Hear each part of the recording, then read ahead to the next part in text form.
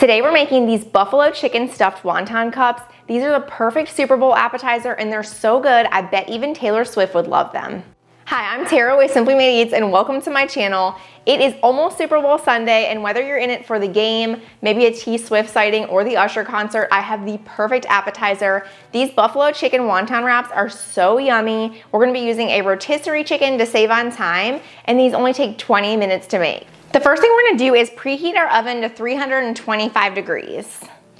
For our ingredients, we're gonna be using a store-bought rotisserie chicken. You can also just use one large chicken breast that's already cooked. We're gonna be chopping this up, just dicing it into nice little fine pieces. We've also got some wonton wraps. These crisp up really nice in the oven, and it's gonna be like the shell for our actual buffalo chicken filling. Then we've got some cream cheese. We're just gonna use 4 ounces. We've got Frank's Red Hot wing sauce. I'm using mild for this recipe just so everybody can eat it, but you can definitely use like medium or spicy, whatever your favorite is. We've also got some green onions that we're gonna chop. I like to chop this on a bias so they look like a little bit fancier. And then we've got some crumbled blue cheese. This can also be substituted with cheddar cheese if you're not big on blue cheese. I know either people love it or they hate it. And then last but not least, we just have a little bit of seasoning. We're gonna be using just some garlic powder and salt for this recipe. The first thing we wanna do is get 2 12-count muffin pans ready. It's easy just to bake them all at one time. If you only have one, you can just do 2 batches. It's really no big deal at all. But what we wanna do is we're gonna go ahead and spray this with some vegetable oil. Make sure you get enough in each spot.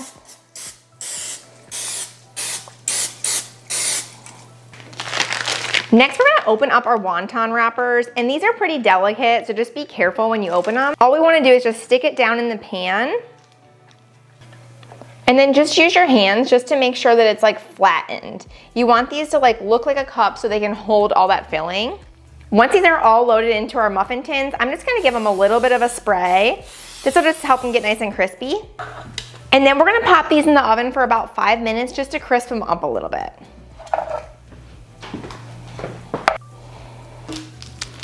Okay, so as our little wonton cups are cooking, we're gonna go ahead and fix the buffalo chicken filling.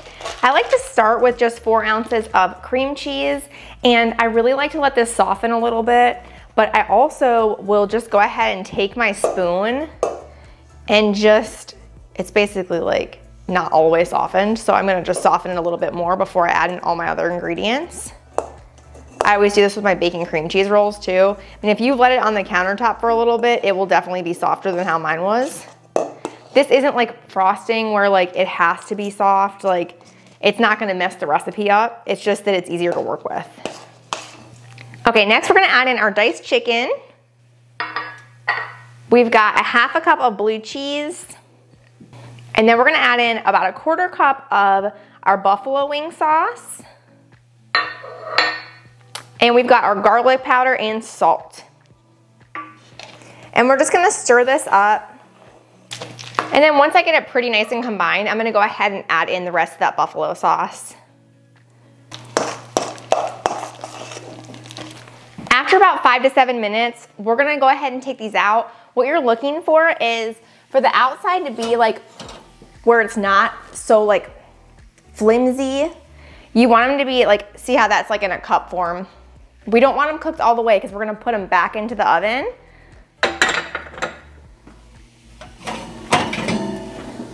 Sometimes there's a couple that kind of like fall like this one is, but I can still move it enough.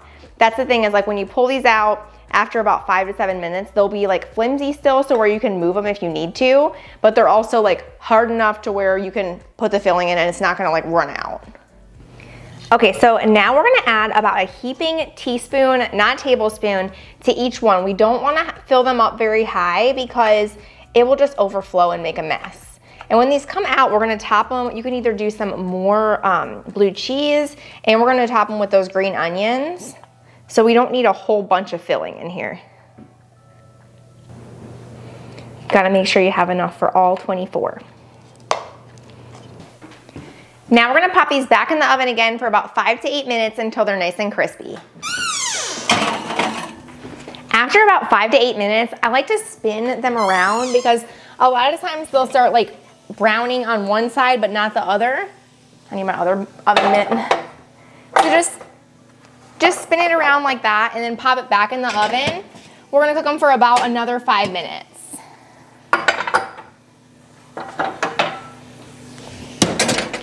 You really have to watch these in the oven too, because what happens is like they look like they're not finished at all, and then like within 2 minutes they are like really ready to come out.